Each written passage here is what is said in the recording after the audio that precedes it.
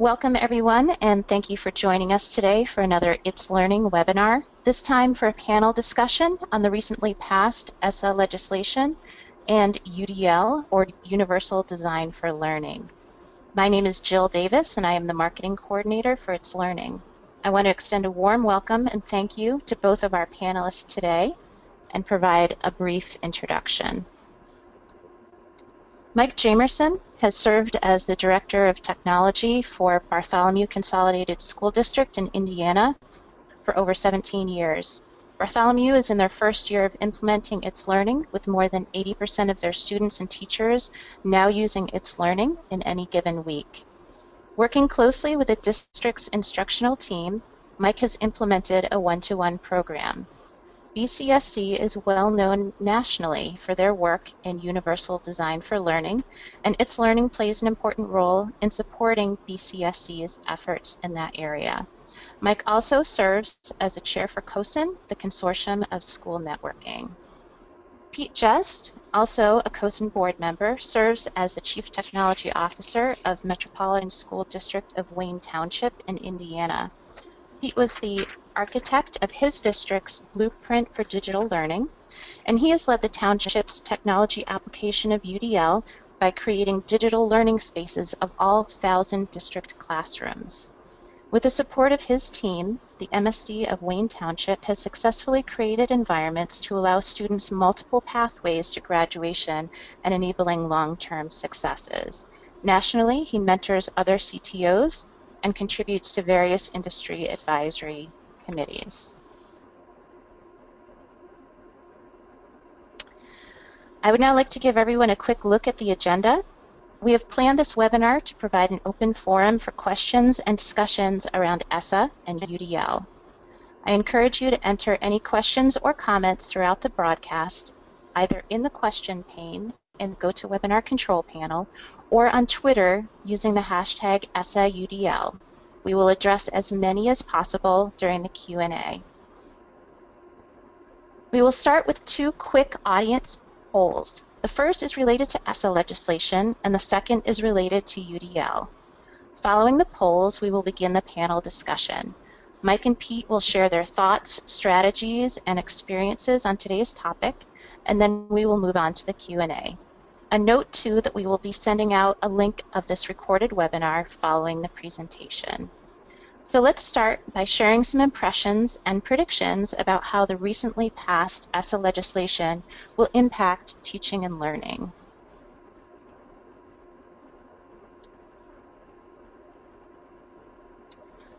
The first poll question is, I feel that the ESSA legislation will have measurable effects on, and then you may select one or more of the following options: standardized testing, support for UDL and personalized learning, teacher evaluations, flexibility given to states and districts, and school accountability systems. I will give everyone a few minutes to review the question and respond.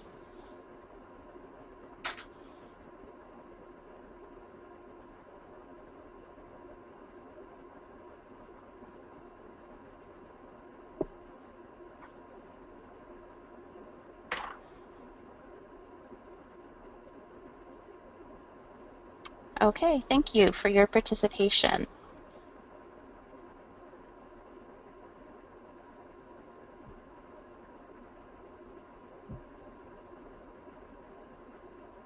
We will now take a look at everyone's responses. Okay, Mike and Pete, would you like to take a minute to respond to these poll results? Well, I think, this is Pete. I think that everyone's right. You know, I think that in the end, ESSA will allow us to have an impact on all of these things. And, you know, honestly, you know, it's as a replacement for No Child Left Behind. You know, it has really given us a great opportunity right now, because we're in this rulemaking stage at this phase of the process in DC, and they are looking for input on how these things can be impacted. Obviously, we're still under the same, we're focused on the same things that we were focused on before with NCLB, the 4 pillars they call them, but each of these things certainly can be impacted. Mike? I think each one of those is going to be pretty significantly impacted. I think I would probably agree that UDL is a little bit lower. I'm not sure. I think future evaluations will have some impact, although a lot of that will be at a state level, I think. Right. I think from the standpoint of universal design, one of the big differences, and one of the things that still needs to happen, is a change in perception from whether universal design is something that really touches every student, or whether it's something still relegated or placed back in the special services, special ed area. Okay, thank you very much for responding. Mike, if you could move a little closer to the mic, that would be great. We are now going to move on to our second poll question for our audience. And this question is asking, to what extent is UDL a part of teaching and learning in your district? And the options are not yet, limited, moderate, and committed district-wide focus. So again, I'll give everyone a few minutes to review the question and respond.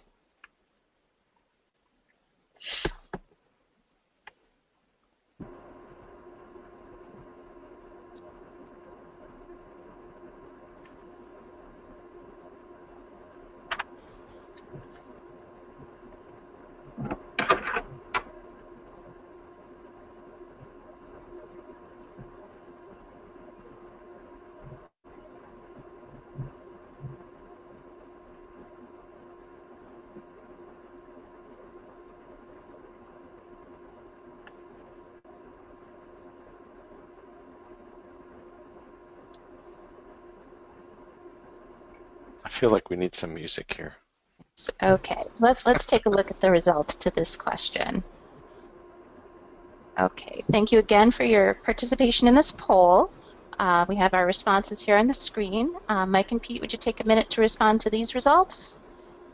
Yes.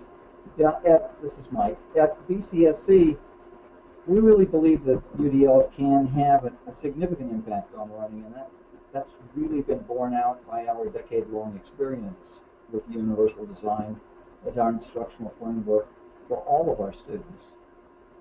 We've seen positive and continual growth in every one of the subgroups and every one of the ethnicities over the past 6 years, and we attribute that in large part to universal design.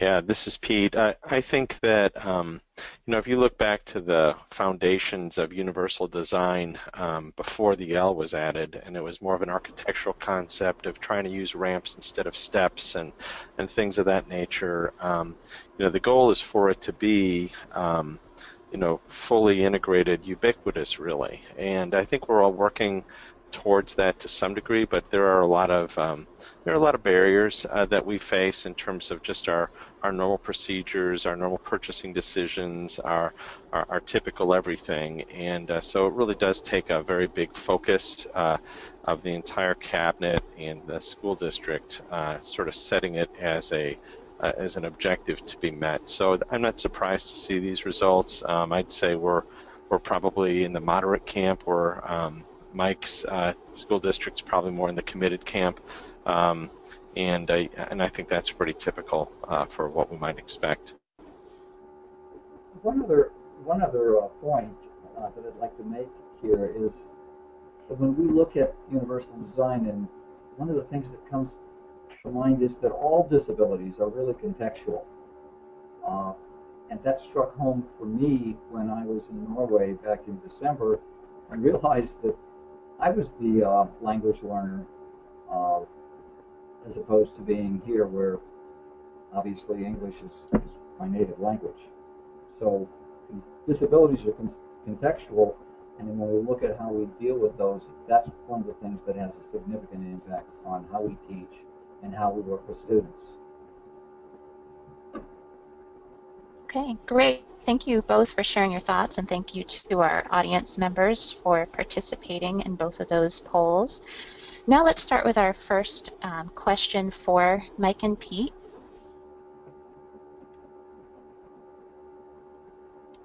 Our first poll question was related to the new ESSA legislation, and one aspect that is of particular interest is its clear support of UDL and personalized learning. Would each of you respond to ESSA's support of UDL? What do you think it means for your districts, and what impact do you think it could have on teaching and learning in districts across the country? Well, I'll go ahead and start. I think that it's important. You have a quote up there from CAST that helps us understand that the appropriations that ESSA will eventually provide are really coming out of these UDL definitions. So I think, first of all, it's important to understand the essential nature of advocacy. These things that we're seeing now are really based on work that was done, 5, 6, 7, 8 years ago, and now is starting to come to fruition. So just sort of an encouragement to everyone. And although that we don't really know what the appropriations are going to be yet, we do know that they will come out of state plans. So what we'll see affect us in terms of the impact upon teaching and learning and UDL specifically is really going to be determined by what our states do. And so it's a great time right now to talk to your Department of Ed at the state level, to talk to legislators and try to make a case for why we think this is important. So I think that the level of impact will be directly proportional to what folks hear back from us that are decision makers, what they hear from us as practitioners. So I think that we can have a pretty deep impact, but it will only be as deep as we can define. It's really kind of somebody explained ESSA as really kind of an early Christmas present last December, and I thought that was a good definition, but to some degree the Christmas present is still kind of being unwrapped. And this next year, where we're kind of in this in this period of rulemaking is really important, and if we want to see a big impact on the classroom in our schools that are right down the road, we really need to start making the case for what is it that we would like to see impacted. And Mike, I don't know if you would care to speak to that a little bit more. I think that's really very true. And while in many ways there aren't a lot of places in in ESSA where universal design is referenced, there are many places as you read through, you see areas that universal design can be applied to in terms of engagement, in terms of accessibility, in terms of how it relates to students. And as Pete said, working with our legislature to and being there to present the advocacy for this is going to be important, because it is very early in the process, and even though there are some specifics laid out, until we see funding, we really won't know what those are. And it's specifically the places that it's called out. It uses this quote a lot. It says, "I'm using the principles of universal design for learning." I mean, that's part of ESSA, is it's kind of referencing that, but it doesn't really say what that means.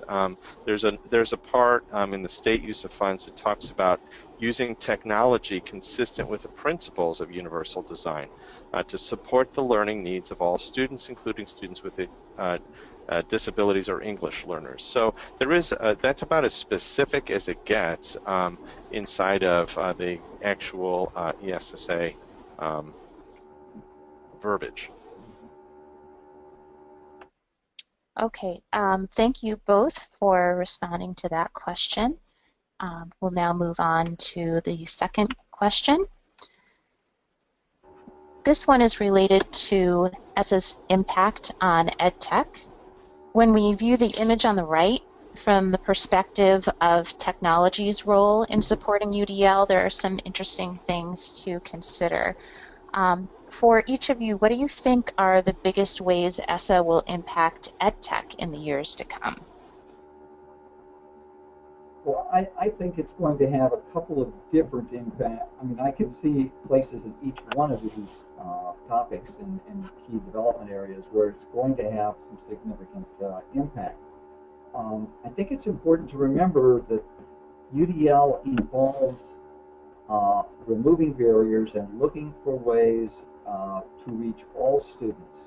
And so it focuses really on smoothing the path for everyone rather than just building unique ad hoc paths. And that really goes to what that kind of new model is from the professional development standpoint. The fact it's really good to see that there is some commitment finally again to support ed tech in terms of national funding. That's been not necessarily accessible in past years. And directed funding, the ability to use funds in some different ways is going to be important because this transition to be able to support the multiple means of engagement, of representation, and of action and expression are not without a technical expense.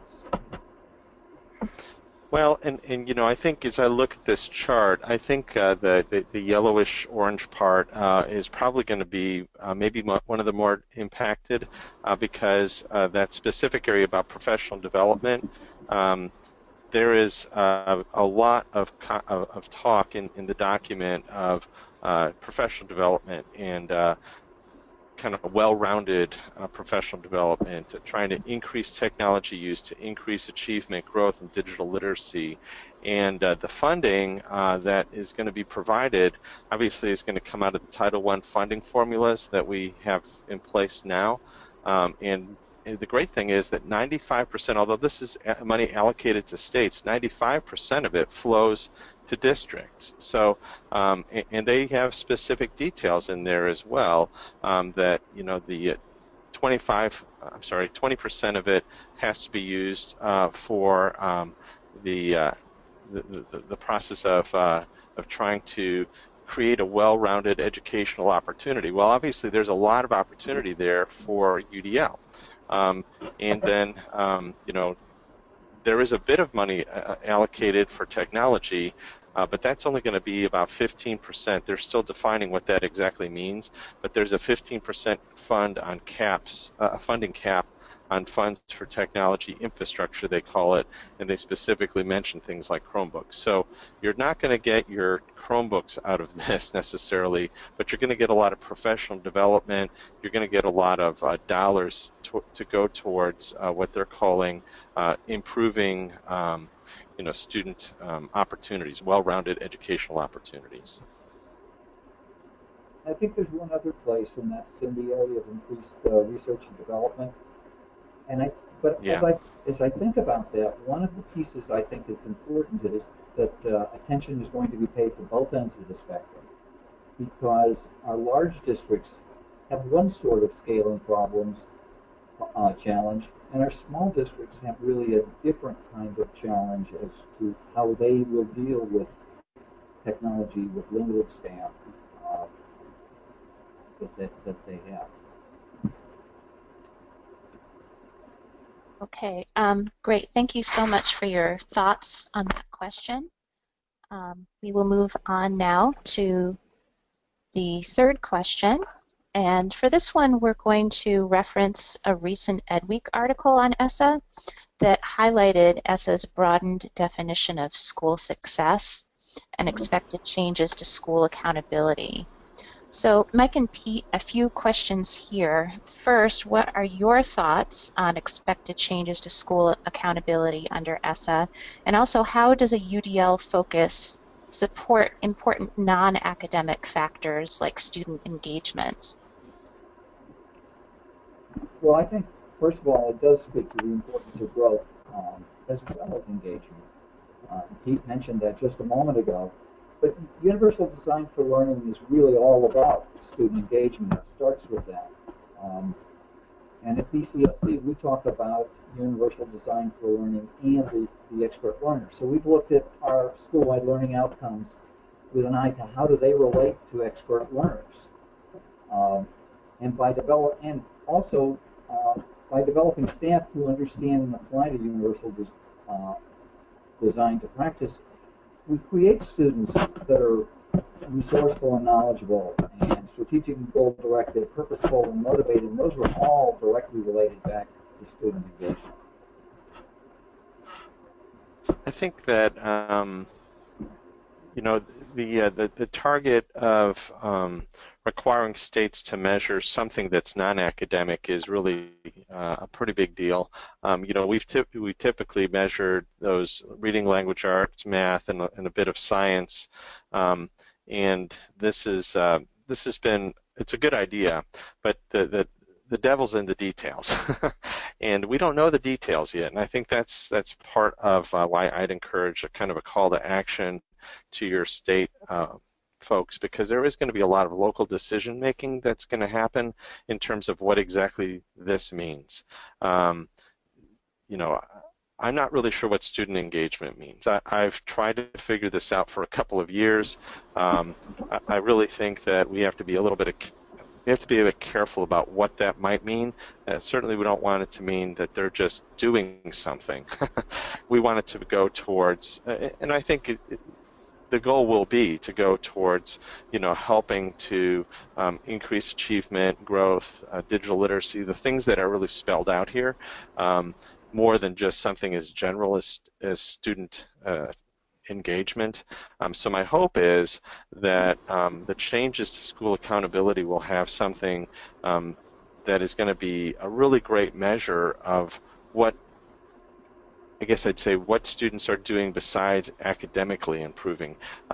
For example, are you doing things that are creating better projects? Are there capstone projects? Are there things that they're turning in because of you know, some type of a project-based learning approach? And do those project-based learning approaches include all students and give all students an opportunity to succeed, or do they cater particularly to those students that are already high-performing? I think those types of questions remain to be answered, and my hope is that what we'll end up with is something that measures a very important factor as opposed to something as general and really unmeasurable, I think, as student engagement.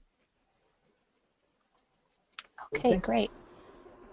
Just to touch on that, I think that from the standpoint of what it really means to have a successful student, needs to be looking at those areas of collaboration, critical thinking, and as Pete said, how do the various pieces and parts that students do fit into that picture, which perhaps is a pretty broad umbrella of student engagement.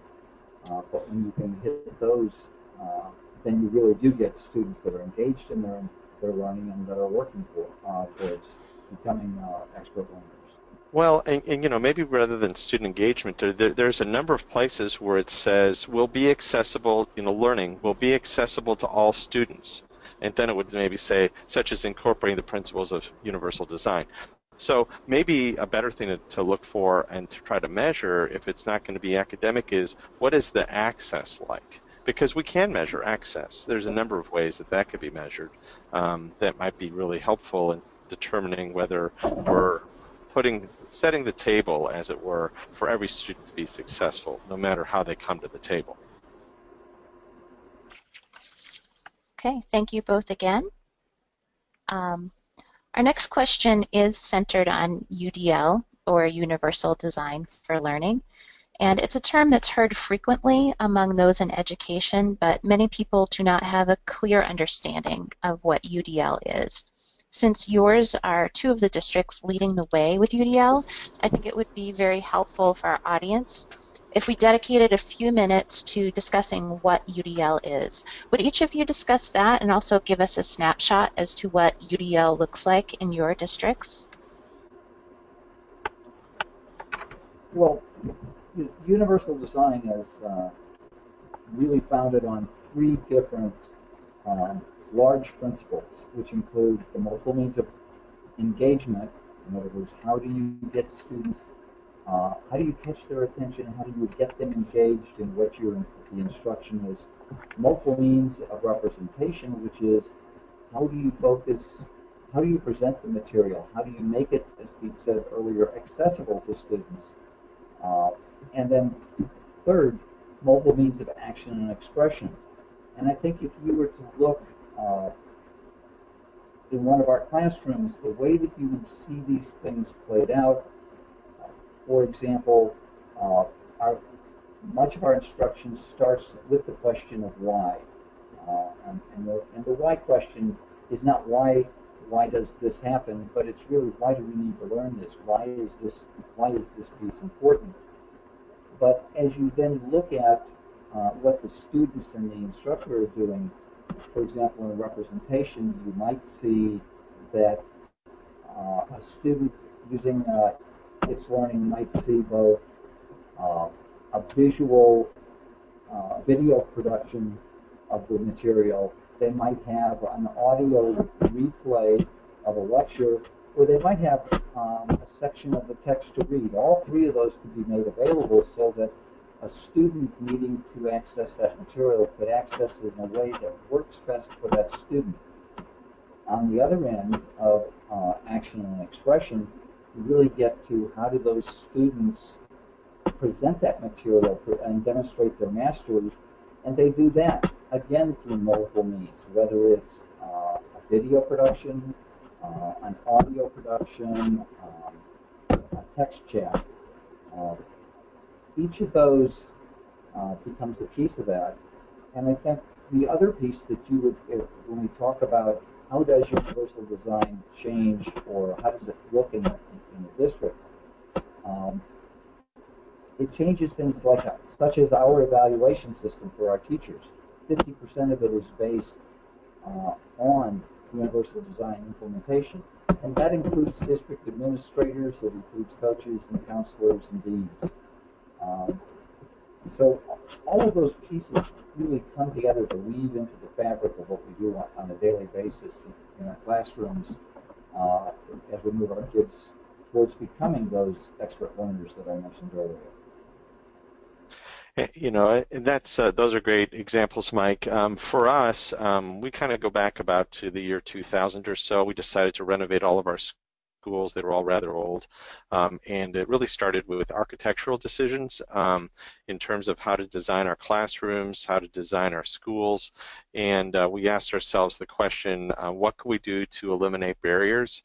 And it was purely an architectural question at first, which is again kind of the roots of universal design in architecture. And then we followed up that question as we were talking to our special services folks and talking to teachers and principals, other administrators, and asked, well, what can we do in the classrooms themselves? And so we did a number of things. I wish I could kind of take you on a tour here, but we did a number of things in the classrooms that kind of helped eliminate some of the problems, both from an architectural perspective and also from a learning perspective.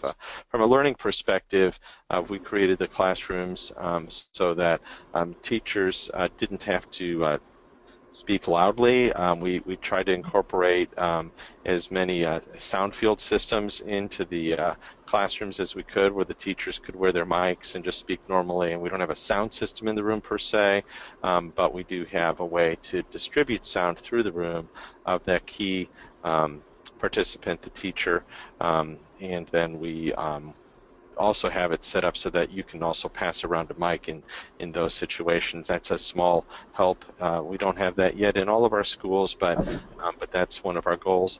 The other thing that we've tried to do is visually allow for easy representation. So all the classrooms have projection systems in them, and that's been true for, gosh, I think I've replaced almost all those projectors now, so that's been probably true for 8 or 9 years that all the classrooms have that, and that's really helpful because oftentimes we would have really small displays and it was hard for everyone to see, and those have been increasing in their interactivity and those sort of things. And then, of course, software has been a big part for us as well, trying to provide the same supports that we might provide to certain students, and we were only providing to them, much like with the sound field systems. We only had certain supports for certain students, and you had to be identified and go through a process, almost a vetting process as to whether you could get to this tool or not. We're trying to eliminate those barriers by providing all students with the same types of software that our students might get that have been specifically identified. So that's sort of what it looks like in our school district. Okay, thank you both again for your thoughtful responses.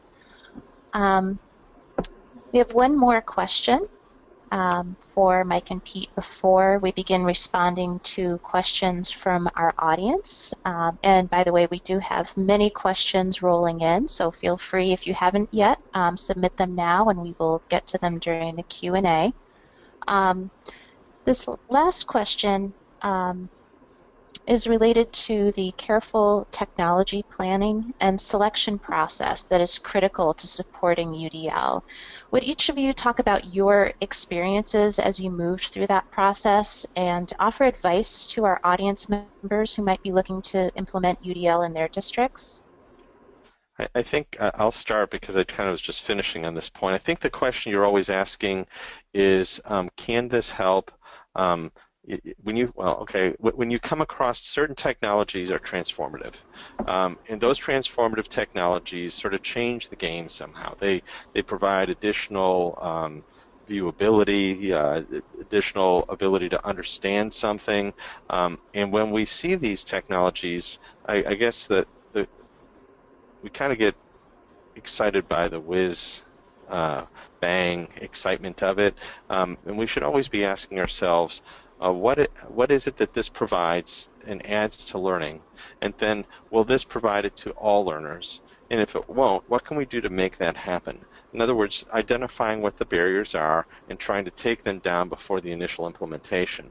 A lot of times after the initial implementation, it's kind of hard to go back and retroactively do that. So, and then if you find something that's really great for a certain, you might think, subset of your school district, your students, we always ask ourselves, will this help other students other than those that have been identified for it to help? And if it can, would we maybe want to consider a larger purchase, somehow spreading the wealth to those students that might not have been identified but might benefit from it? Those are some general principles that we try to follow.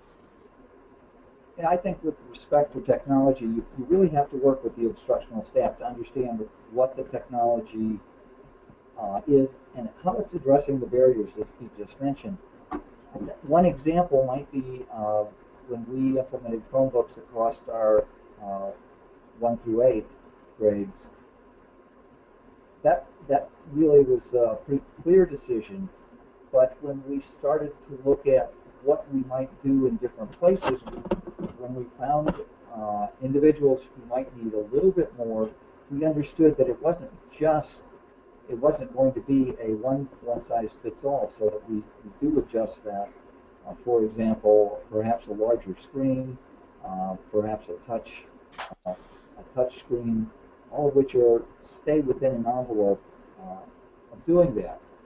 And I think, again, it comes back to how do those, as Pete said, how do those various devices or the software help you in addressing the multiple or the principles of universal design? Always come back to multiple means of presentation, of representation, of action and expression and engagement.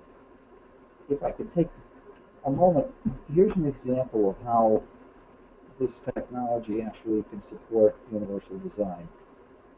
We had a student in one of our schools who was a self-selective mute. In other words, she chose not to speak because she did not like and felt embarrassed by the sound of her voice.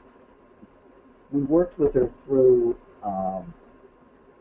its learning and our learning management product to be able to to work first with classmates, one classmate, who would receive her recorded responses, listen to them, and comment back.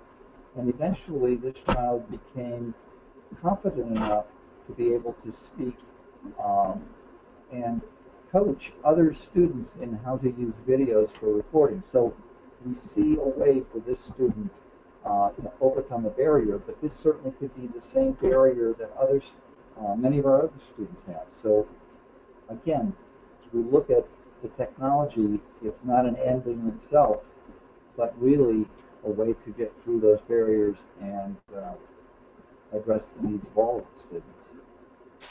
I think that this is important. That's a great example, Mike, and that demonstrates what we're talking about. We're kind of talking about this in kind of more general terms here, but one of the things, getting back to ESSA, is it asks that we need to demonstrate in our application that the system is going to be accessible to all students. And so things like that are great examples, I think, are great ways to also provide examples to other teachers. This is such an important thing to professional development across across all of the ranks of teachers, and examples like that are really great ways of showing how a student can be positively impacted by the decisions we make as educators and the resources that we provide. Okay, thank you both for sharing those stories and examples and insights into how UDL is being used in your districts, how you are engaging students, serving them, and really removing barriers. So thank you. We have, as I mentioned before, gathered quite a few questions from our audience. So I'd like to now turn to the Q&A portion of our discussion so that we can try to respond to our audience questions. So the first one we have here, Jenny Williams is asking, how does formative assessment support the UDL ideology? So I'll get started, and then we'll let Mike chime in. So I think the formative assessments, and I know everybody kind of does this a little bit differently, but they can really help to point out where a student might have some specific weaknesses, and I think that when taken into consideration with UDL principles, I think it really helps us to perhaps identify those students that might need a little bit of additional assistance, and I think that in some cases, again, kind of lowering the barriers as we've talked about can help those students out, and hopefully that's a reasonable answer. I don't know if what you'd care to add to that, Mike. I think it's important because they do help you understand whether or not, as you mentioned, Pete, you're reducing the barriers, because there are you can use the data not just for one student. It can certainly help you with that one student, but also as you look at formative assessments, they can give you an indication and a measure of how you're looking across the class, and as a result, fine-tune or adjust or identify yet other barriers that you can remove. Okay, thank you. The next question we have is coming from Myron, and he's asking, are any of your schools utilizing video conferencing tools to allow instructors and or students to attend real-time courses remotely? Yeah, you know, we use multiple modalities here. We actually have a lot of blended learning that's happening, and as part of that, we use It's Learning as well, you know, our learning management system, as well as tools like Google Hangouts and Adobe Connect, and those typically have been used for staff-to-staff interactions, but we're seeing them increasingly used by students or in delivery to students. So we have, as one example, we have someone that is the science teacher, if you will, for all of our elementary schools. He really is a person that helps all our elementary students learn different scientific principles. He works with all of our elementary teachers, and we do multicasts, and then we do follow-up Q&A times and things like that with him. And sometimes he'll actually show up in the class, and sometimes we'll use a tool like Adobe Connect. That's become kind of one of his more favorite tools. We haven't used that yet in student-to-student, but that's something that's certainly worth looking into. Obviously, most of the student-to-student things are happening in chats and inside of collaborative documents. We've been using a number of different ways. We've used It's Learning as a way to present material, recorded material, to students. We've had cases where students have had to leave the state for medical treatments, and that's been one way that we have connected with them. We've also, we will be doing later this summer, we'll be implementing online courses as we look at how we can provide some summer school and some availability to materials that we might not otherwise be available or be able to present to our students for budgetary reasons. Okay, great, thank you. The next question is coming from Caroline, and she is asking, how has It's Learning specifically helped your districts implement UDL? You're the expert on this, Mike. I'm going to let you run with it. Well, we're just getting started with It's Learning. Yeah, we've had It's Learning in place since fall of 2015 across the district. And by the way, the current number is about 95% of our students and faculty will touch It's Learning in any given week. It's helped us. I mentioned earlier the example of a biology class where It's Learning can be used is used to provide access to video, to audio, or to textbook materials for a specific lecture. We've used It's Learning as preparation for snow day treatment, snow day response, and e-learning days. I saw one where students were being given physical education instruction through Universal Design, or through It's Learning, all of which really come back to how do we use that tool in each of these cases to help kids access the material in a way that works for them. As I mentioned earlier, on the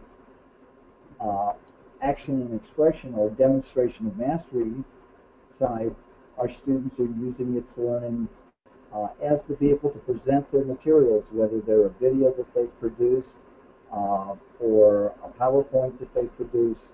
It provides them with that platform for capturing it and presenting it to the teacher in class. Okay, thank you. The next question is actually a combination of two questions that are both related to professional development, coming from Patricia and Elaine.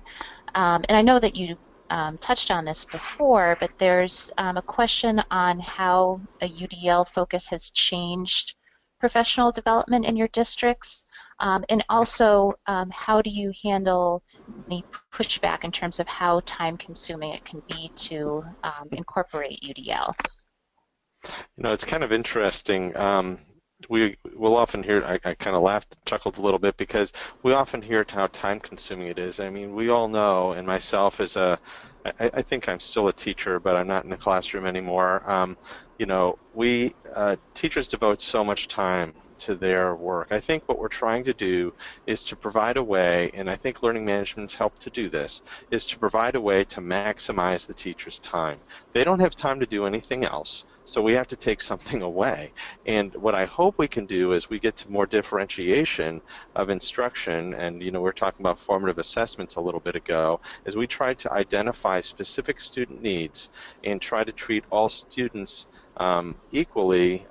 There are ways we can do this, and I mentioned blended learning earlier. I think this is one of the solutions that we can put in place, is providing teachers with a little bit more, maybe we call it free time, to be able to move to those students that need a little bit of additional assistance, and other students can be working on other projects. I think the biggest barrier we have is that many times our schools are structured in such a way that we make teachers and students rigidly march to the bell schedule, rigidly march to the traditional kind of industrial era even pedagogies, and we need to break that a little bit. And my hope is that because there is an innovative component of ESSA, that maybe schools will be motivated to do things that are a little bit more maybe non-traditional, a little bit more appropriate to provide for the needs of all our students.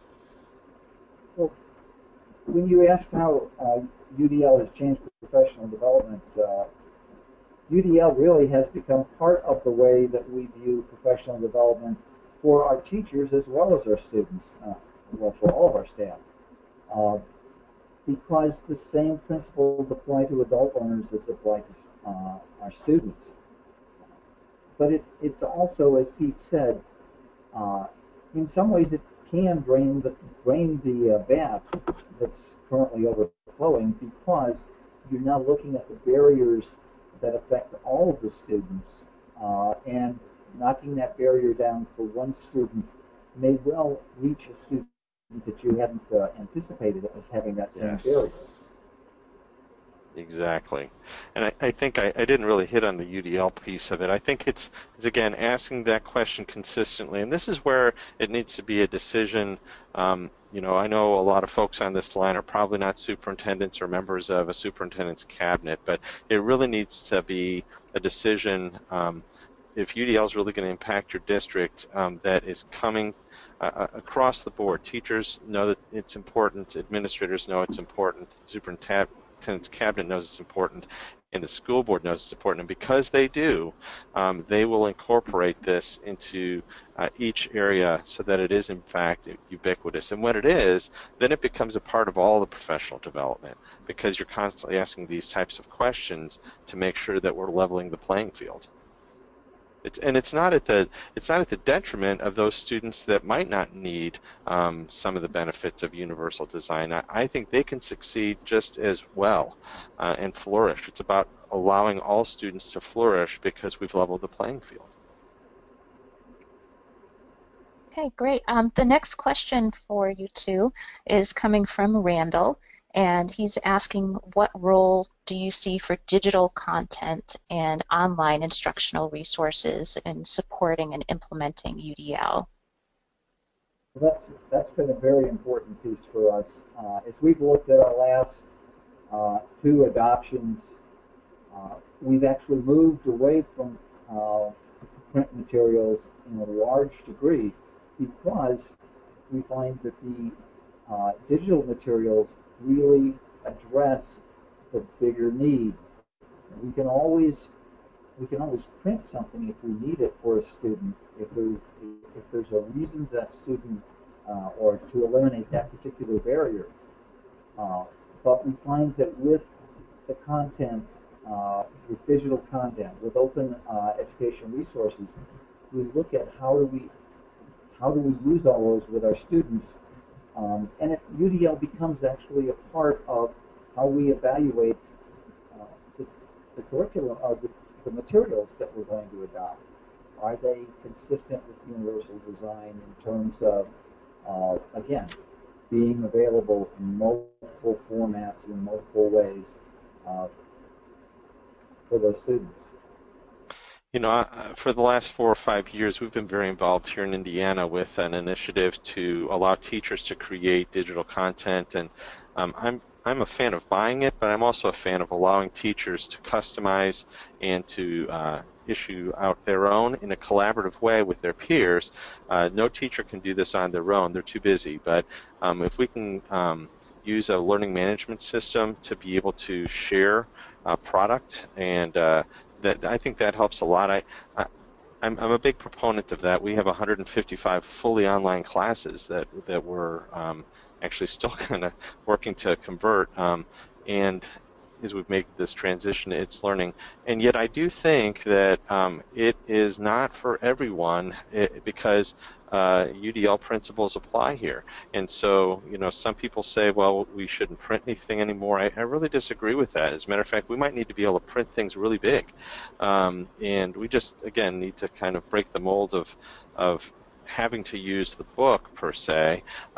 And yet we also need to be able to differentiate the materials that we're providing to the students based on their specific needs. So I think, again, we're trying to give some agency to the teacher to be able to provide those needs, and I think one of those resources is certainly online resources. Okay, great. The next question is coming from Aline. And I know there was a reference earlier to PE classes, but she's asking, how can universal design for learning be implemented and used in the non-academic classes like PE, art, and band? I have a good answer for this. So one of our online classes that we offer, it's a fully online class, and you might think, PE, a fully online class? How does that work? Well, it's not the PE we think of. We think of maybe the PE we had when we were children, and it really is. That's one of the best examples, actually, of being able to be very adaptive to the needs of the student. So in our online PD class, in our online class for this is for high school, and we got some for junior high school students. The student can identify their own activity, and with the help of the teacher can help and prompt them, of course, in some of their one-on-ones. But the student can define the type of activity that would meet the requirement for the class, and then they would go through that activity and then be able to report in on their progress. And then, we can even use fitness bands and things like that to be able to measure activity.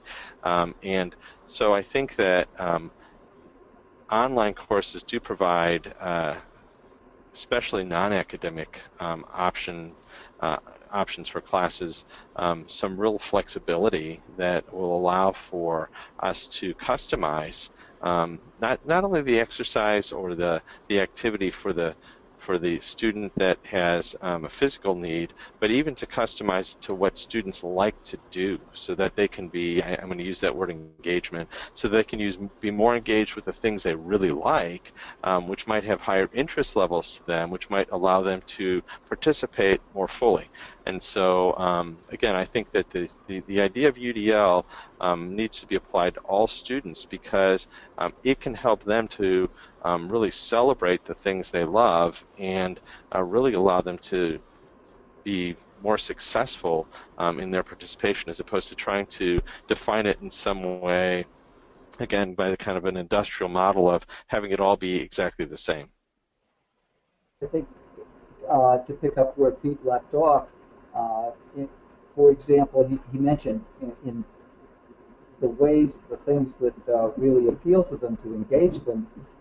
As you look at music, you might look at different types of music, different areas of music the student wants to become engaged in. But then from the standpoint of representation, whether you play that, whether you listen to it, you watch the presentation, again, our ways of approaching that, of structuring it, of finding how to make that student bring the expert learner in that student out. And that can include how the student brings background knowledge to that instruction. Because universal design is not just simply those three principles. Those principles go much, much deeper into guidelines and ways of developing materials and conducting instruction. So it's not a simple In music, you're going to have them do a PowerPoint instead of, although that could be a part, that could be a way of demonstrating some portion of that mastery. Not all of the pieces are going to fit in exactly the same ways. I think the beauty of this is that for students with the most significant cognitive or physical disabilities, we can provide alternative options for them, and that's really what this is all about. Great. Thank you. We have another question coming in from Alice, and she's asking from a planning perspective, what are the best ways for district technology leaders to align with curriculum and instruction in implementing UDL?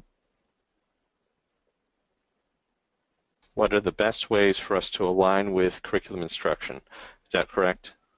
Yes, that's correct. Getting it right? Okay.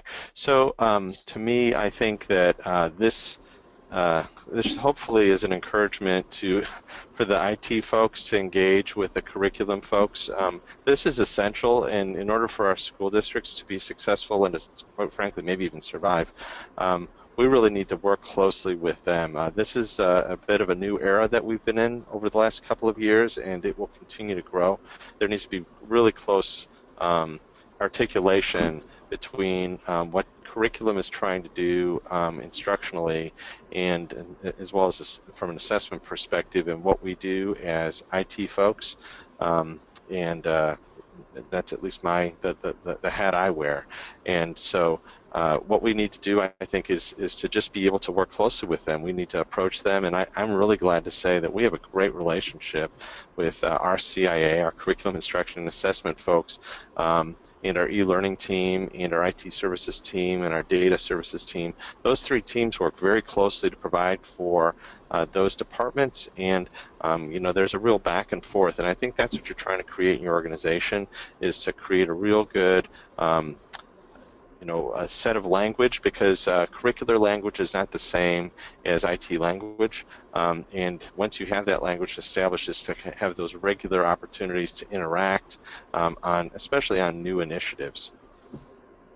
I think also the opportunity to, as Pete said, to constantly communicate, to be a part of the conversation. The fact that you have two technology people here talking about what is essentially an instructional concept is an example of how technology and instruction really have to come together to speak, as Pete said, the same language, to understand that technology, one of the comments that we use in common sayings is, we can't let our technology be a barrier to the instruction. And so we focus on issues of how do you prevent failure, for example, in the classroom or in the infrastructure, which immediately becomes a barrier to that technology to being part of the instruction. We even avoid the use of technology if we can do that in technological terms. We don't call It's Learning our learning management system. We call it our learning hub, so it's focused on learning. Okay, great. I think that's all we have time for in terms of questions for today, unfortunately, but please feel free to continue the conversation on Twitter, and we will attempt to reach everyone offline. I would like to take a minute to thank Mike and Pete both for lending their experiences and their expertise to today's topic, and for providing us with a very valuable discussion. Thank you to our audience members for listening and for your participation during today's webinar. There will be a few follow-up questions for you at the end, and we will be sending you a link to the recording as well as further information on UDL. For more information on It's Learning, please visit www.itslearning.net, and have a good day. Thank you. Thank you.